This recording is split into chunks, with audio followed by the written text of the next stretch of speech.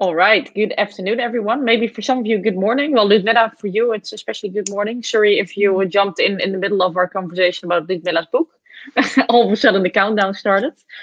But welcome, everyone, in today's webinar, which is going to be all about neuro-inclusive recruitment. And I'm very happy, Ludmila and Tori, that you're here today again. And also super happy to see that, because I think, Ludmila, you were in a webinar on neurodiversity in September, October last year, if I am not mistaken.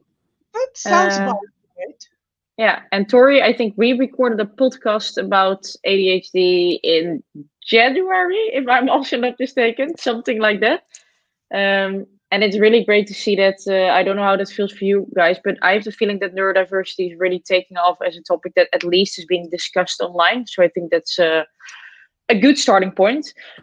But before we dive into today's webinar, I'd love for you to first have a quick introduction of who you are and maybe also what links you to the topic of neurodiversity yourself. So I don't know, Ludmila, if you would like to start. Sure, absolutely. I'm Ludmila Praslova, and I'm professor of industrial organizational psychology at Vanguard University of Southern California. I've been in the field of diversity since I was 19 years old, and that was a really long time ago. So I started in global diversity, and then I worked in, pretty much anything that you can think of, any kind of applications, but for about the last 4 years, I was specifically focusing on neurodiversity because I finally discovered I was autistic. And, the typical story, late diagnosed people misidentified with various other things their entire lives. But I think I finally figured out that there was nothing actually wrong with me, perfectly good autistic brain. And so I've been just doing a lot of work specifically in this area since 2019. Great. I'm a big fan of all of your blogs, and you have a book coming up, so I will definitely order it once it's ready. Tori, would you like to take over? Yeah, absolutely. I'm Tori. I have worked in recruitment for quite a while now and kind of fell into the area of neurodiversity. I was diagnosed with ADHD coming up 2 years ago now, and didn't really feel recognized or heard by any of the voices online of people with ADHD because I didn't identify with the more obvious characteristics, I guess. So I kind of made it my mission to find that community and also find ways to make recruitment, which was, my area of focus, more inclusive for neurodivergent folks. Cool, thanks so much. And I'm sorry, by the way, I just realized that I completely forgot to introduce myself as well. So I will be the last one doing so. So my name is Charlotte. I'm one of the founders of Equalture. We're an HR tech company based in the Netherlands. And we are on a mission to shape the world of unbiased hiring. Short introduction, we build game-based assessments that are being introduced at the very start of the hiring process to hopefully help companies look beyond the resume a little bit more and focus on someone's real talents and opportunities there. And basically guiding yourself by making use of scientific insights rather than gut feeling, because that's usually not something to rely on in the hiring process, or actually something that you should never rely upon. A practical note before we dive into today's topic is that there is a chat functionality in the lower right corner of your screen. There's also a questions tab next to that. So if you do have any questions for Ludmila or Tori, feel free to drop them in the tab, and then I will try to keep track of all the questions and make sure that they are being answered. The webinar will be between 30 and 45 minutes. Having that said, we are going to discuss neuro-inclusive recruitment. What are maybe the issues with the way that most companies are recruiting nowadays? What have you guys seen and how can we improve that? But before we dive into that, Ludmila, can I ask you to give a brief definition or overview of what neurodiversity exactly is, just to make sure that we all have the same definition before we start? Sure. And it actually is a little bit complicated because people do use the term in multiple ways. Yeah. So if you look at the original definition when Judith Singer talked about neurodiversity on the humanity level, it's the reality and the fact that people think in different ways, we feel in different ways, we process the world in different ways. But there is also a problem that not every way of thinking and being in the world and perceiving the world has had equal opportunities or equal treatment.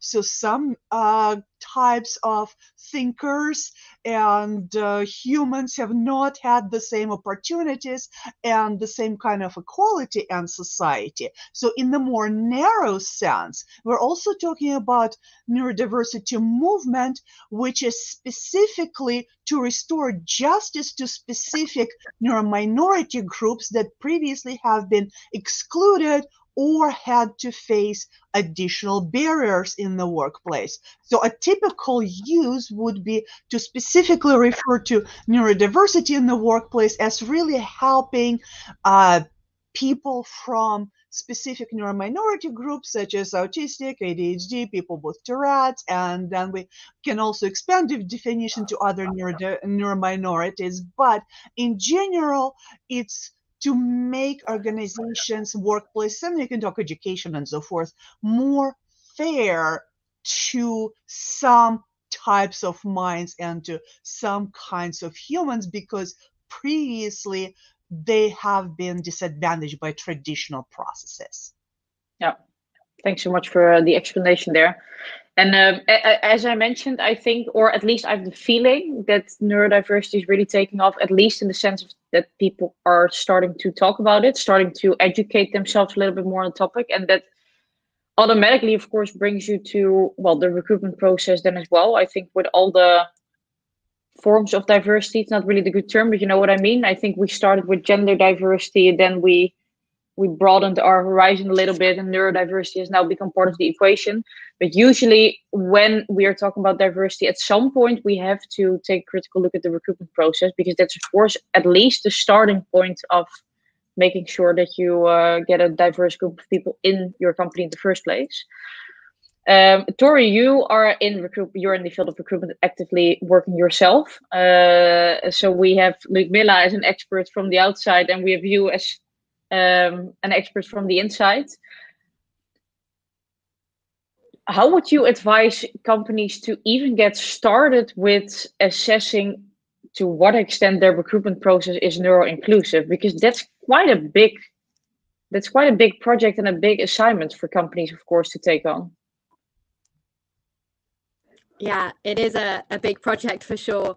And I think when I kind of consider what we've done in my current company, it started with getting a neurodivergent lens on what it is that we're already doing. And, you know, fortunately that was me, because I'm in the team, it made sense. And I was more than happy to try and evolve our process. But I think whether it is someone internally or you're looking outside to a consultant that specializes in neuroinclusion, I think having that perspective from someone with the frame of reference that you're trying to improve the experience of is really important. Yeah, definitely. Hey, Tori, by the way, you're the sound that we discussed before now is without the AirPods. Like there's a little bit of an echo kind of thing in there, but maybe if we switch back to the AirPods, then it works again. Hey, Ludmila, if we try. Yeah, no worries.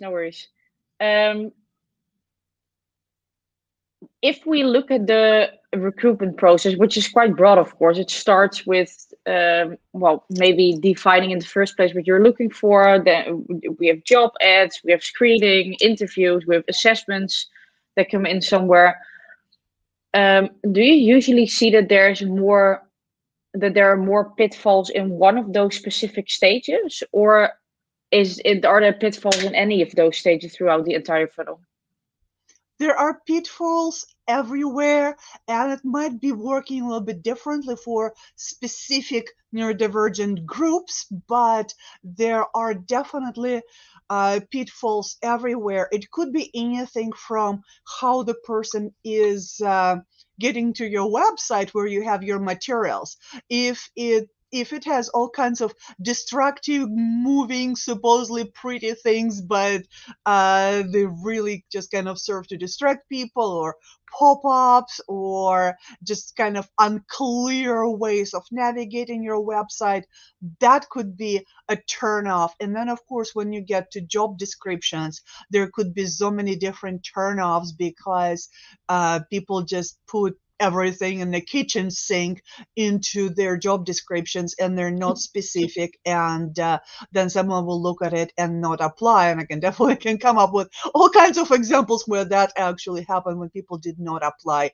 And then if people actually do apply, they navigate your website, and they kind of make sense out of your job application, and there wasn't too much jargon, but they made sense out of it.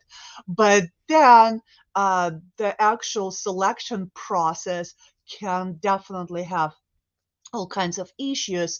And we need to be sometimes a bit more specific, because again, we're talking about interviews as a really problematic practice in how it's organized, and just the tremendous way that this specific tool of the interview has in selection process, to the point where people basically use it synonymously with hiring and selection, even though it's just one tool.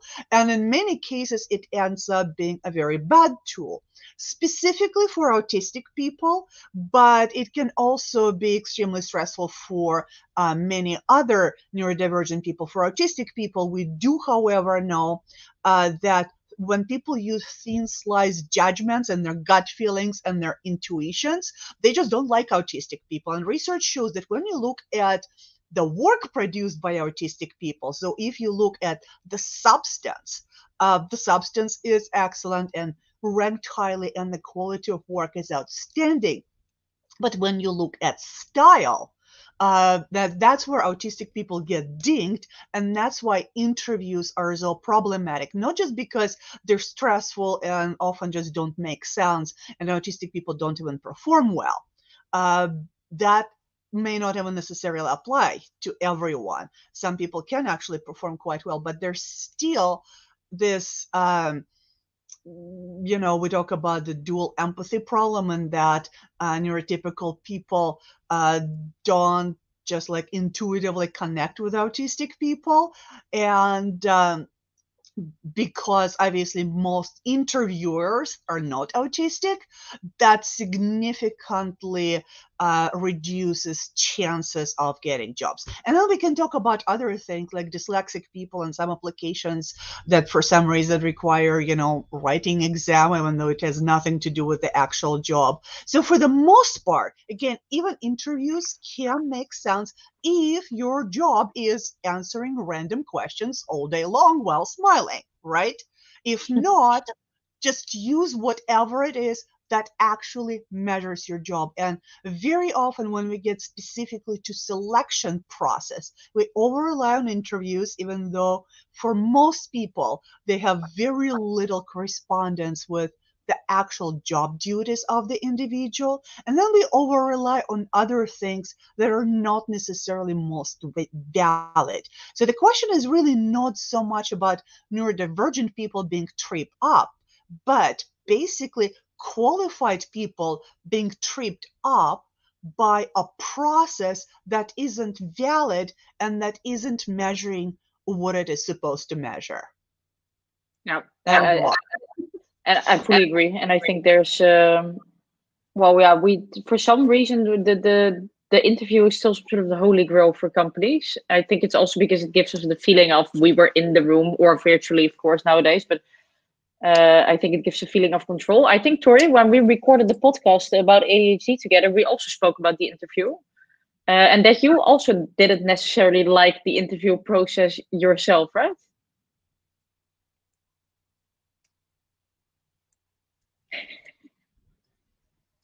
We can see you, we can't hear you yet, but it also says that you're on mute.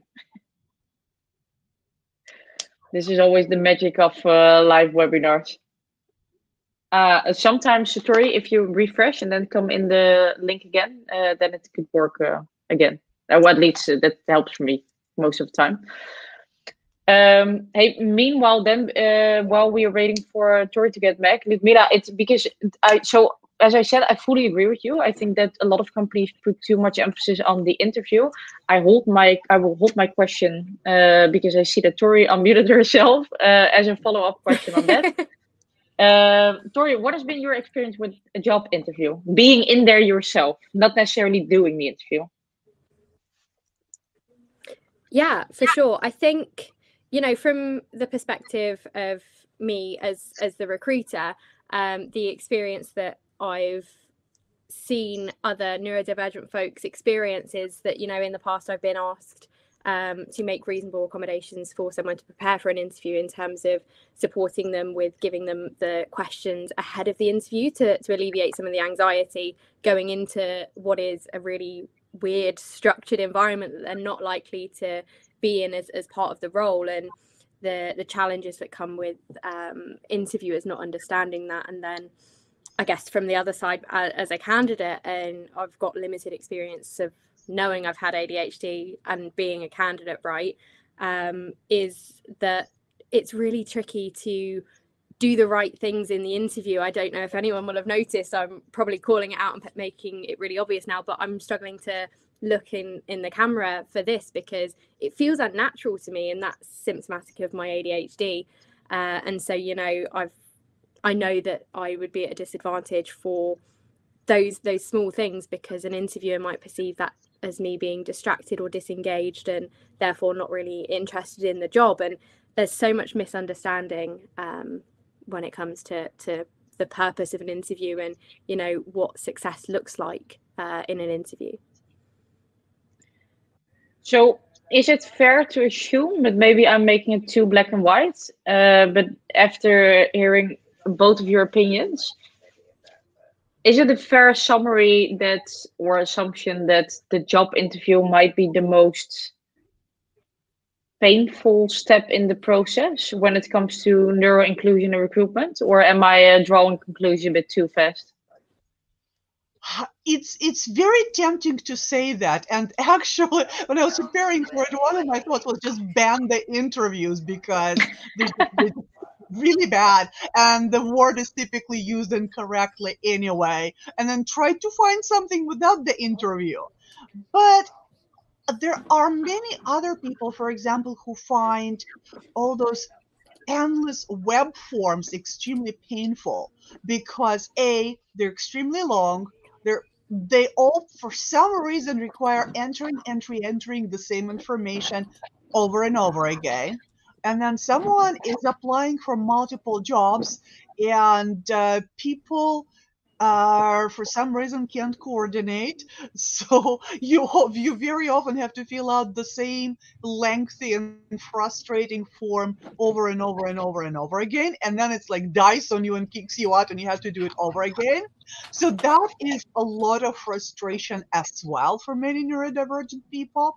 But as far as decision making, the actual discriminatory decision making, a lot of that does occur to the interview due to human biases and similar to me phenomenon, because really a lot of hiring managers are just on the gut level and pop psychology. They can say whatever they want, but really they're just looking on the gut level for someone who's similar to them.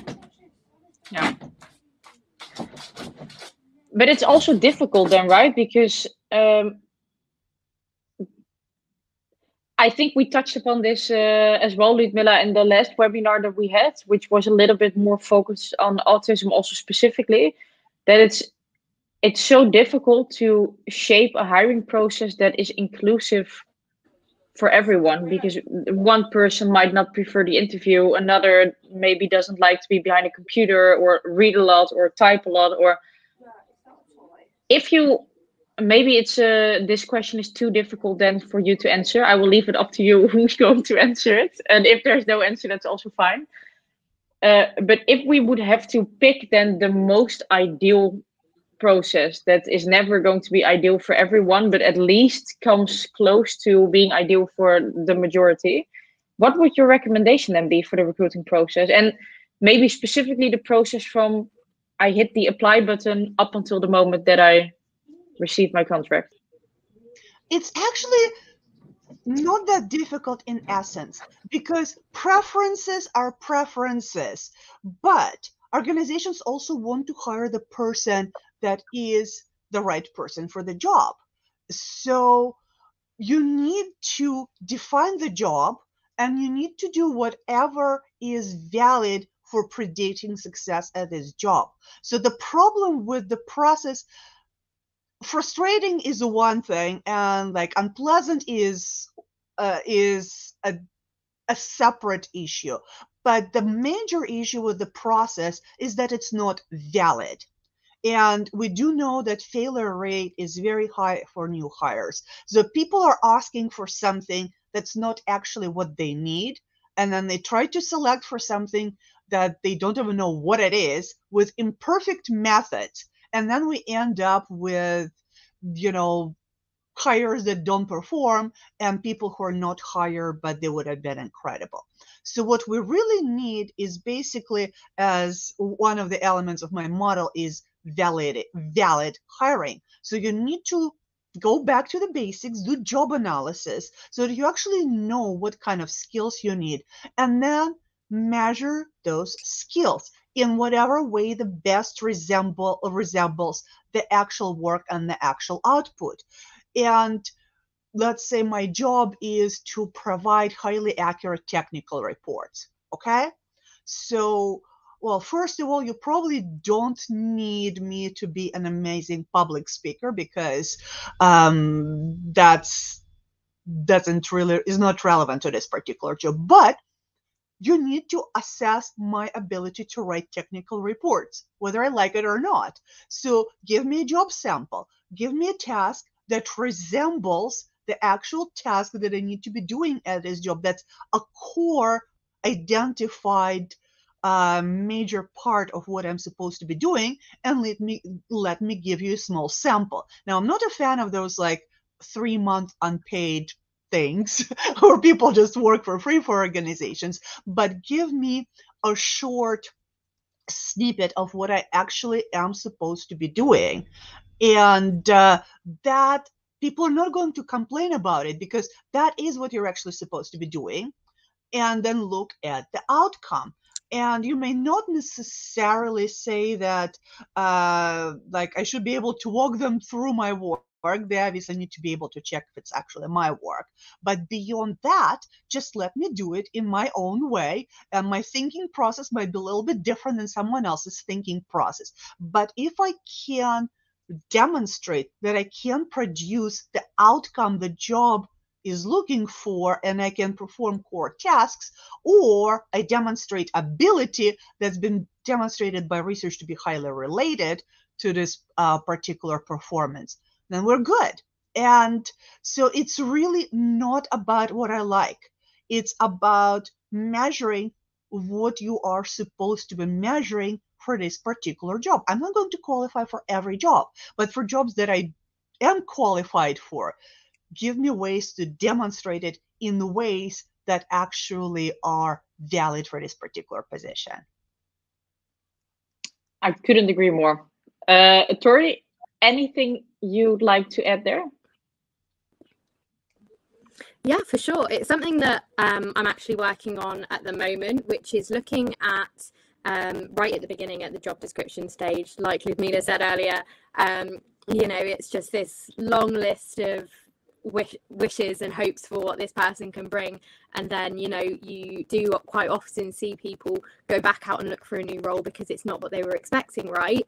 And so we're currently undergoing a process where we're looking at our skills profiles that we have for each role and figuring out how we can kind of make that into our job description, so there's that level of consistency.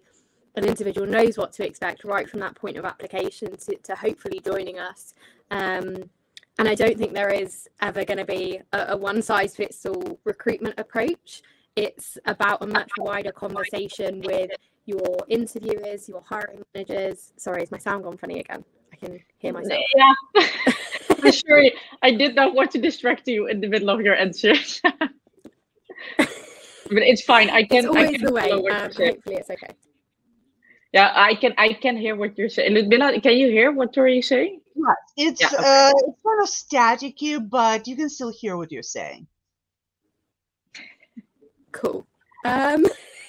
No worries, no Yeah, worries. so it's about educating your interviewers and hiring managers to understand what accommodations are reasonable and fair, and how to fairly assess a candidate who's received accommodations versus maybe a neurotypical candidate who hasn't required any adjustments as part of that interview process, to make sure that you are making the best hire for the role. Yeah, that was it really. So if I try to summarize like both of your views into one, then basically what you're saying is, and correct me if I'm wrong, whereas maybe most people would start, I think I even literally said it to you, like, let's assume that we start from someone hits the apply button up until the moment that someone gets an offer. But the problem is actually way before someone hits the apply button. So if we would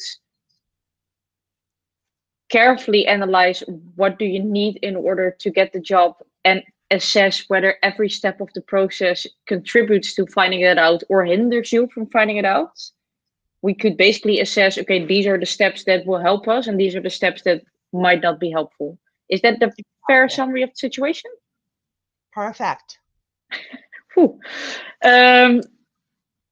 Before we dive into some questions that people might still have, if you would both have to, I'm sorry I did not communicate this question with you up front, so if you don't have an answer, that's fine, of course, but I got curious when we were talking about it, and you both know me by now, I'm not so good at sticking to the script.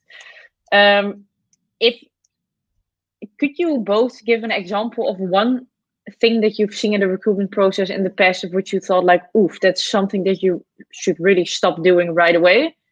And something of which you thought a best practice, like, whoa, I haven't seen this before, but this is actually a huge help from a neuro inclusion point of view. Who wants to start? I'll start.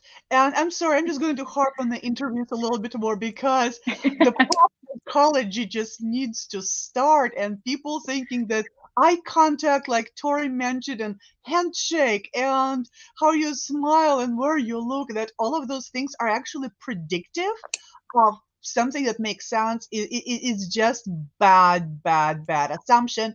And people say, oh, I can tell the liar. And there's like, how do you tell a liar? You'll never tell a good liar in an interview. A good liar is a good liar for a reason. You're going to catch a bunch of nervous people who are as honest as they can be. So don't try, because research shows that humans just, all those cues that are supposed to point to lying, they're actually cues to honest neurodivergent behavior.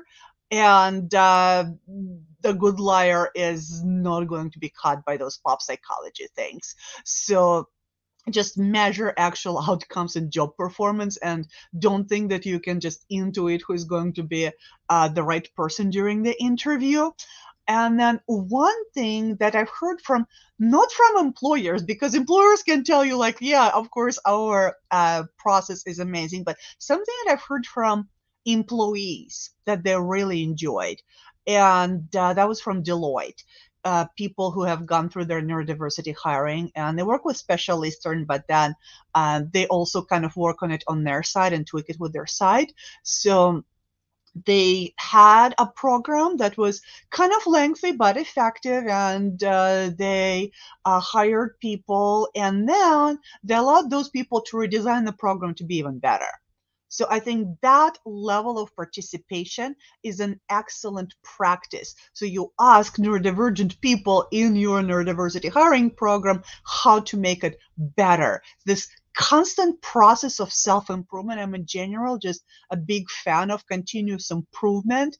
That is something how you do things. So A, they made a program better, but B, they have a process to keep making it better with more and more feedback and continuous fine-tuning. So that is something I think organizations need to strive for, because we're not perfect, our organizations are not perfect, but if we have enough open-mindedness and the self-critical approach that we can continuously improve, we're really on our way. I couldn't agree more. I always find it so interesting. Let's use the word interesting for it.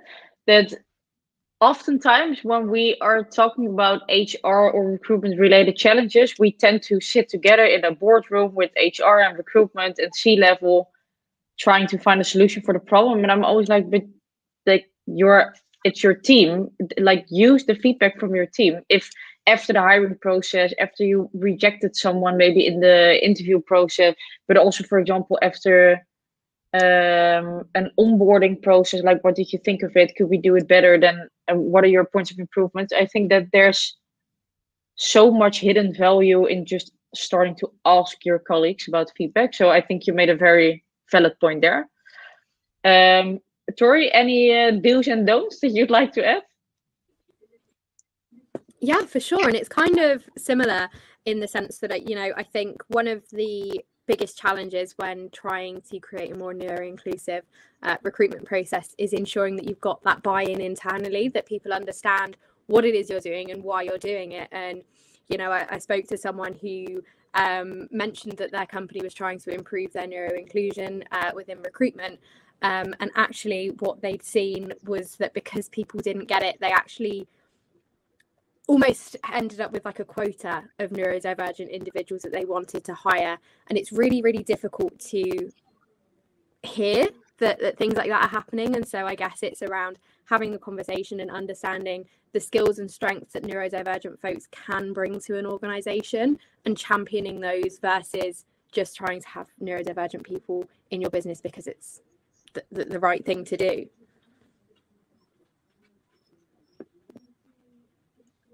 Sorry, now I couldn't unmute for a second. Oh shit.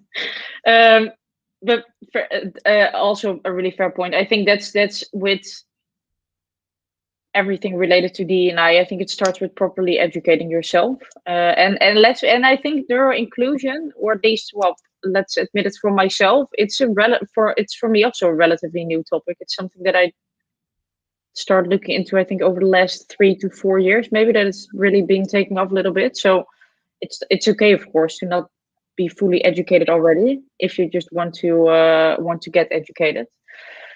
Hey, I got one question from Lisa, and I'm sorry, Lisa, I overlooked your question, so I didn't see it when you already asked it. But Lisa asked, basically, would you recommend any accommodations after the interview is over? So more the follow-up of the interview. I think, Tori, we touched upon this as well in our podcast episode, but I'm not sure anymore. Yeah, I think it very much depends on the individual. And to jump around a little bit, as part of your application process, it's really important to make people feel that they can be open and honest about their neurodivergent status. And so that, you can support them right from the get-go in terms of what it is they need, how you can better support them through the process. And it's better to be candidate-led, in my experience, because everyone experiences neurodivergence differently. And so if you can understand if a person will benefit from feedback being delivered in a certain kind of way, or any kind of aftercare following the interviews, then it's best to do as much as you can in that case. But I don't think there's going to be a blanket way of providing accommodations. Anything, Ludmila, you'd like to add to that?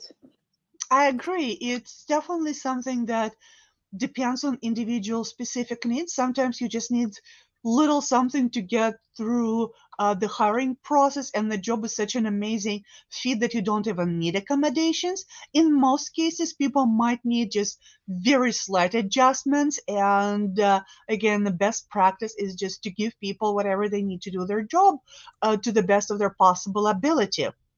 And sometimes when you have really good work organization, you may not need accommodations, or they could be minimal. And in some cases, people do require or whatever adjustments make them more effective. So you definitely need to continue it as a good practice, whether it's a pre-hire or ensuring success. The way I talk about it in my book, it's the access part, and sometimes you need to help people to demonstrate their best ability, and then success part. And then obviously, if you hired someone, you want to enable them to be as successful as possible. And if that involves some kind of adjustments, then it's really in everybody's best interest as well. So you don't just like do this huge favor to the person that they need to beg for and plead and bring you, reams of doctor's notices. It actually makes sense for your organizational productivity to help people be as productive as they can be. Absolutely. Hey, that brings me to my last question, because I already mentioned it, of course, a couple of minutes before. I think it still requires some education for a lot of people to really get their heads around neuro-inclusion, neurodiversity. Would you have any recommendations of, well, I know, Ludmila, that you write amazing blogs, by the way, for HBR, if I'm not mistaken. We are going to make sure to include them in the recap of the webinar as well. But do you specifically recommend any websites, books, courses that you've seen being successful to educate yourself on this topic? Okay, there's definitely a lot. I would say, wait for my book because it's going to be amazing. Yeah. And Crystal actually asked what the title of your book is going to be, but I think you can't reveal that yet, right? It's still tentative. It could be the Canary Code, which I have a couple of articles and HBR and Fast Company kind of giving you the general overview. And all of it is linked to my LinkedIn profile, by the way. So if you just find my LinkedIn profile, a lot of it is just linked under jobs by the publication, if it's in HBR, if it's in Fast Company, or if it's on Specialist, and it's going to be linked there. But then obviously there are various organizations and groups and consultants who can help people tailor something. So it's one thing to just get ideas that are published. And even though my Canary Code model is pretty flexible because I focus on principles like validity or transparency or participation that could be applied across different situations, sometimes you would want to work with people who preferably have both organizational experience and lived experience to help you with tailoring those things to your specific organizational needs. And I also do know that Equalture has all kinds of links and ideas on the website as well. So there are many organizations that can help you with it. And again, you can definitely check out things on my profile. There's a little bit we're starting to put under Ascend Talent, but it's a pretty new one. But we have been putting some things under there. But again, try to find someone who really understands your industry, your population, and specific type of neurodivergence if you want a tailored solution, because it's not necessarily the off-the-shelf solution that is going to work for you, but also just if you embed the principles that I'm talking about in the Canary Code, such as, again, flexibility, transparency, valid measurement, it is going to be really helpful because you can just say, okay, so in evaluating my selection process, where do those principles come in? How do I need to bring in participation from people? How do I make it valid? Then if you're looking at your promotion process, again, how do I make it valid? How do I make it transparent?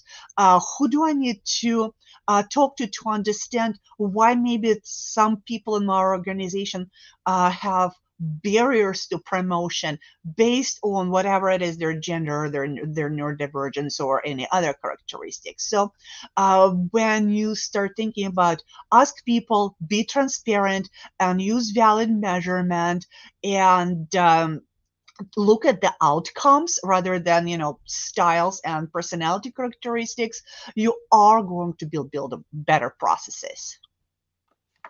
Thanks so much for that. And sorry, by the way, while I ask you the question, my lovely colleague Kat let me know that we actually published a very cool article of you yesterday already on our website with a whole list of recommended books and articles. So I put it in the chat, by the way, for everyone to check it out. Tori, before we wrap up, any last words for you? Things we didn't touch upon yet, of which you think, hey, I really should say that still in this webinar?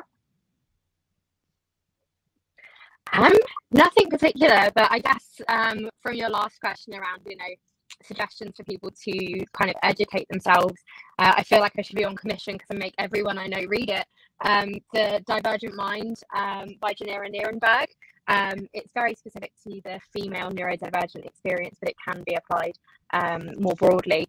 But I think it was really eye-opening for me to learn about ADHD and neurodivergence more broadly. It's something that, like I say, I make everyone that I work with read, and I've been told that it's really helpful for them to get some perspective on what it's like to be neurodivergent, and that empathy really kind of supports in building neuro-inclusive processes.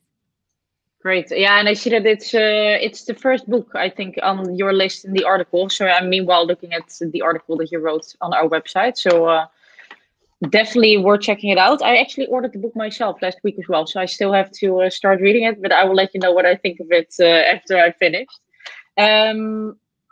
We are at the end of today's webinar. Some shameless self-promotion at the end of it. I also put a link in the chat to an event that we are going to host with Equalture on the 11th of May. It is an offline event though in Amsterdam, so I can understand that it's not for everyone doable, but there is a keynote on neurodiversity recruitment, so might be worth checking out if you are happen to be in Amsterdam that day.